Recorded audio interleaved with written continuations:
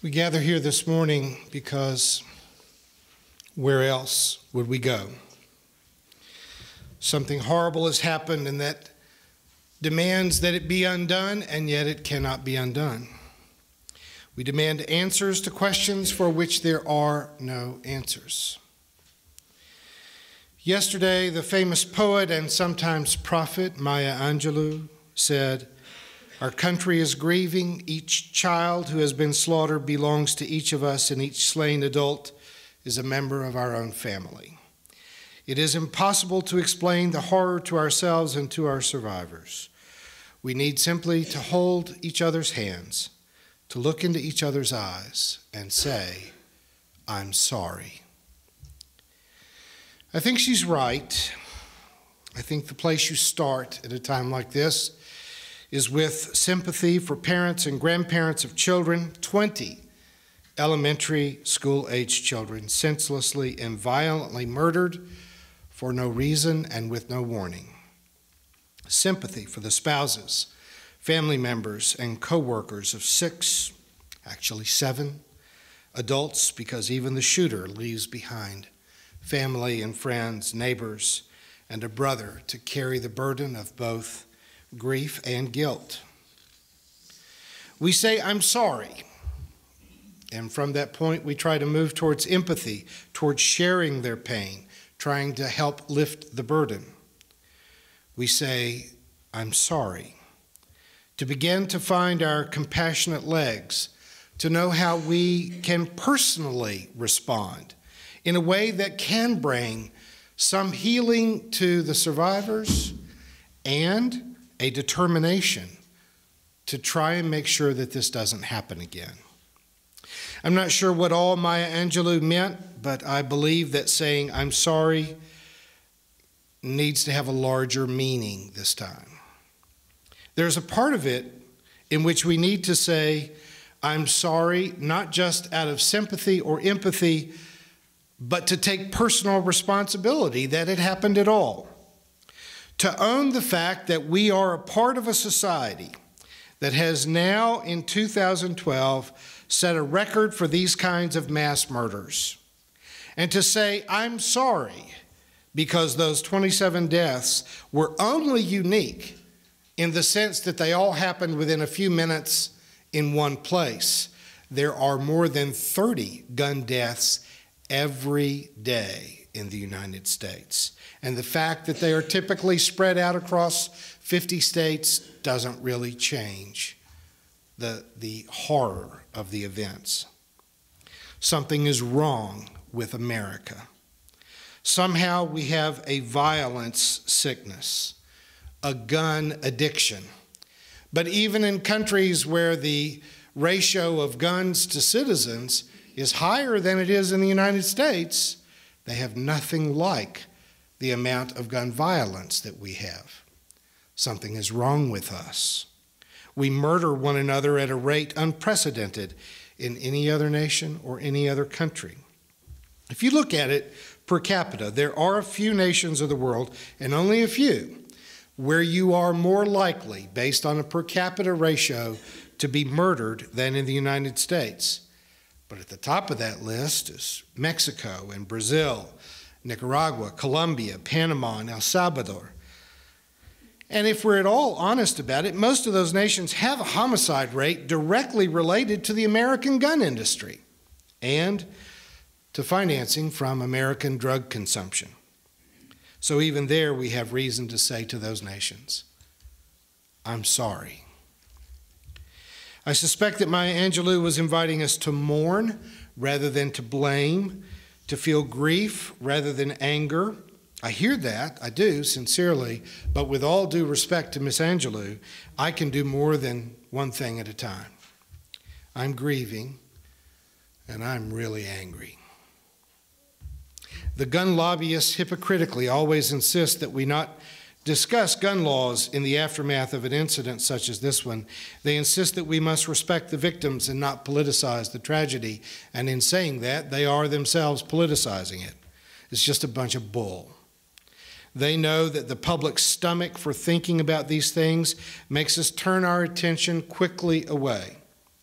The shooting in the movie theater in Colorado this summer, where 12 people were killed and 58 were wounded, did not receive as much press coverage as when Rush Limbaugh called Sandra Fluke a slut, or when, in a shock to the nation, Anderson Cooper announced that he was gay. Tragedy happens, but the gun industry has learned that if they can just cap off the debate for a couple of weeks, that nothing will be done in response. All of us, then, who let these events pass on to the back burner can say, "I'm sorry," to the survivors in Connecticut. We need to put this issue on the front burner and make it all we talk about until meaningful reform is in place, even if we have to gag every journalist who says the words fiscal cliff. Early in 2007, Molly Ivins made a pledge that she would devote every one of her columns to ending the war in Iraq until the war was ended. She did not know that her own death would come just 2 columns later. But I wonder if her newspaper subscribers would continue to print column after column on the same topic, even if it took 5 years. My editor is in the room with us, and I have to wonder whether if I devote every column to gun violence, if I can get them printed every other week. Well, looks like you all need to lean on Linda a little bit before she leaves. Because we cannot let go of this issue this time. We have to keep it on the front burner. And in fact, even the majority of NRA members agree that there need to be changes to access to guns. The big part of the problem is that most of the huge financial resources of the NRA does not come from its members. If you don't know about this, I'm going to ask you to pay particular attention to what I'm saying right now. The majority of the money that the NRA uses to bribe politicians, and it's that, bribe politicians to prevent sane gun legislation, does not come from its citizen members, but it comes from the deep pockets of gun manufacturers. It's the people who profit from the sale of these weapons who keep them from being legislated out of existence. The money that is made on the sale of semi-automatic and assault-style military rifles is what is driving this insanity. There are only so many guns that will be sold for hunting or home protection, and many of those kinds of guns will remain in use and family possession for generation after generation, more than 100 years.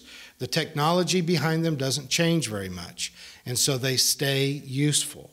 The only way that gun manufacturers can increase their profits is to manufacture a demand for a product that is not only not necessary, but it plays on the mentality of people who have paranoid personality disorders and delusions of grandeur. These weapons are slipping across our border to armed drug cartels in Central and South America. They end up in the hands of terrorists, white supremacists, anarchists, and people with very serious mental illnesses. I used to take my daughter when she was little to the Bass Pro Shops so that she could see the fish and the tanks and the turtles and the ducks and stand under that big stuffed bear.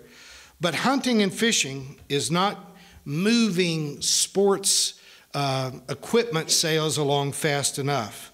So Bass Pro Shops are remodeling to offer weapons for people who have paranoid personality disorders and Jason Bourne fantasies.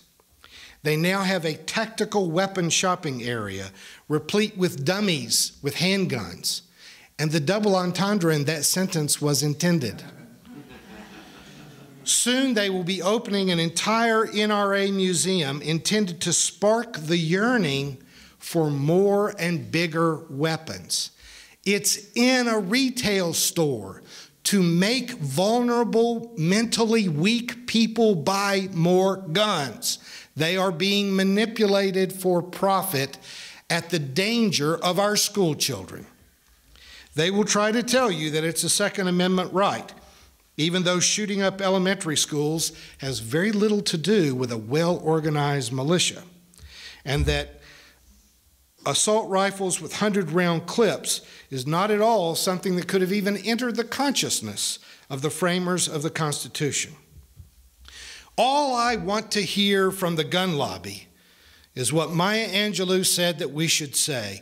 All I want to hear them say is, I'm sorry. Anything else they say is a lie. All I want to hear them say is, I'm sorry. And the gun fanatics will trot out their absurd false equivalencies, saying that more people die from auto accidents than from gunshots, as if you could ride your handgun to school or work, or transport the people they wound to the hospital on the rifle that shot them, or dig a grave for their victims with their banana ammo clips. I don't want to hear any more of their dodges or their stupid defenses. What I want to hear them say, will you tell them? What do you want to hear him say? I'm sorry. And the lobbyists will cry out that if only we could repeal the existing gun restrictions, if only everyone in the Colorado theater had been armed, and I suppose the kindergartners and first graders in Connecticut had been armed, they could have stopped this shooter sooner, without any logical appreciation for the fact that it is the proliferation of guns that has driven up the number of fatalities in our nation, not the absence of guns.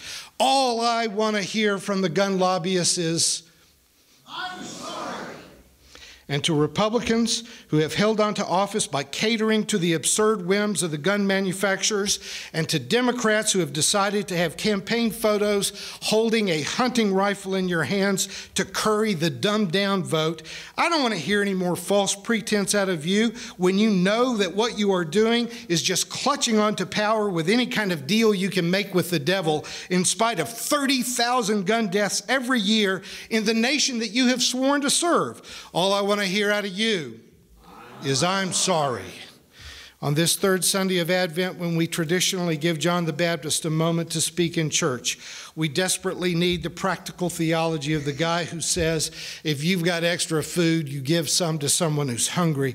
If you've got 2 coats, you need to give someone a coat that doesn't have one.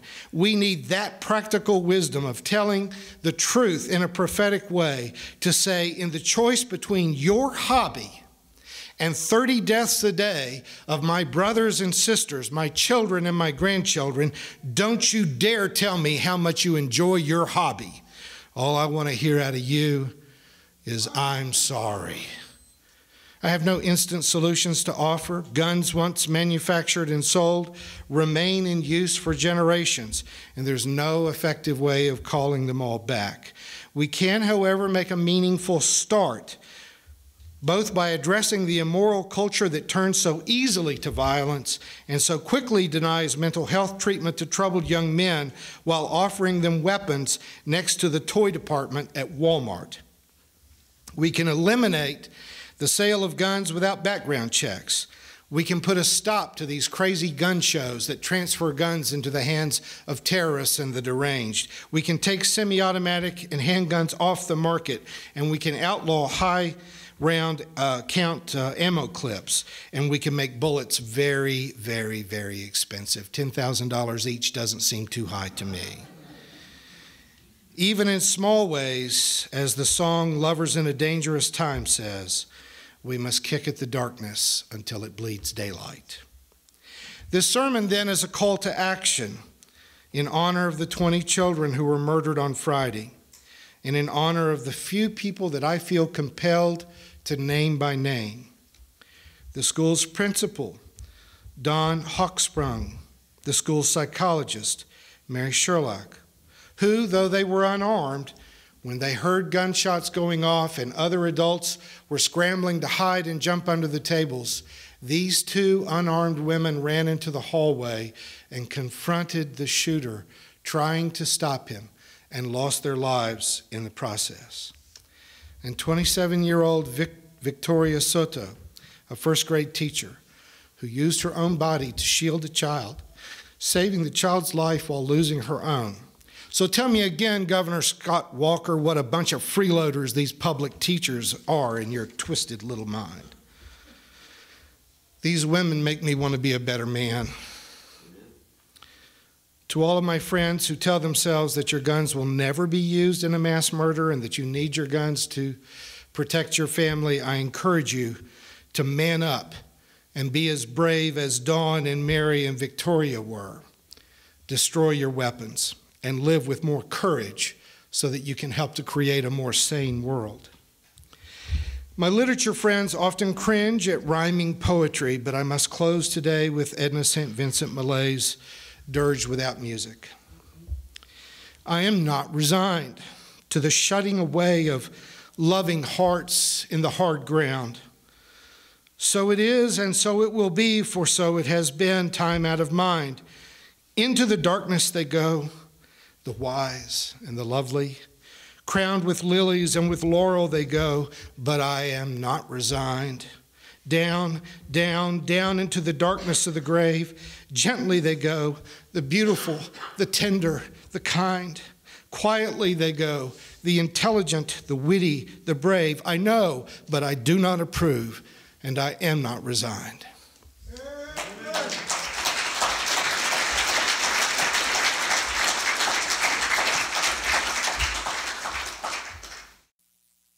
You've been watching a progressive Christian video from the Community Christian Church of Springfield, Missouri.